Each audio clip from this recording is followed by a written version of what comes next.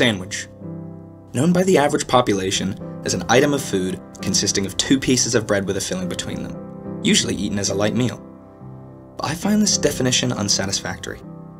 It is a culinary masterpiece, gastronomical art. It has been pertinent throughout history, from the first conception of the koretch, invented in Jerusalem before baby Jesus could even carry his little infant legs from one side of the room to the other, to the contemporary creations of today, like the panini grill, which came as a beacon of hope in 2002 following the clearly drab times that 9/11 brought with it. It reminded the world that any pain can be repaired with the right bite. Each layer, each flavor representing its own identity, its own addition to the art. The bread, the base of the most traditional sandwiches. It represents the gift of God according to many pieces of literature, most famously including a pretty well-known book called the Bible. It is the body of Christ in the same way that it is the body of the sandwich. It reminds us that we are in union, on the hunt for sustenance, both spiritually and physically. From peasants to plentiful, we all seek, we all need, until one man decides to need, to dedicate his time and his effort into creation, until he can make, and then, in the cyclical nature of society, he waits for it to break the mold and create once more, to evolve his creation from one medium to the next, for now, he has learned how to get his bread buttered. And so the bread, the original art, is used in an ingredient to create an even greater masterpiece.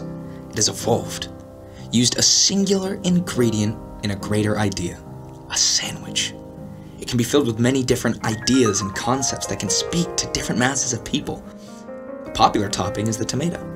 Defiant and bold, it challenges the very nature of the bread it tops, juxtaposing the religious views of the loaf with a sultry, sensual red that gleams out in retaliation. You see, the Christian church actually disapproved of the tomato consumption in the 16th century, deeming them to be lewd. The Italian word for tomato is pomodoro, which translates to love apples. So the artist now takes this sultry snack and challenges the sexual repression of our ancestors, bringing forth a new concept that challenges our views on not just the food we eat, but the love and intimacy in our own lives. As humans, we constantly strive to progress and advance, and this is made no more apparent than in the sandwiches we create. We layer up what we already know with further ideologies, possibly balancing the lustful tomato with frigid lettuce, which was used throughout a lot of history as a remedy to counteract aphrodisiacs. This was a belief dating back to ancient Greeks, as even the god Aphrodite, who's known for her sensuality, would have had her desires repressed by this leafy green. Now, whether this balancing of sex and suppression actually works is irrelevant. It's the statement of the lettuce that means the crunch of its leaves are so satisfying. It falls back against the previous rise from oppression that the tomato brought on us from the bread, adding a touch of irony to this crusted craft.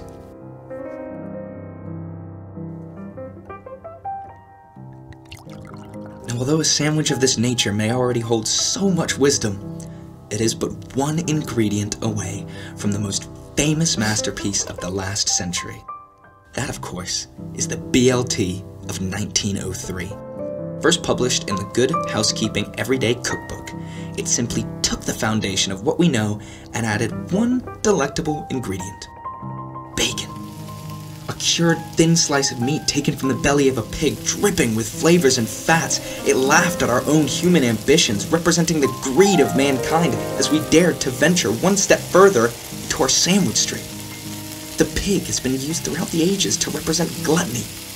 The B.L.T. is only one example of an infinite number of bread-based brilliance. Each filling and bread type have their own story and their own messages. They are the single most brilliant teachers on this planet, as we don't just digest the meal, we can digest the ideologies it holds within too.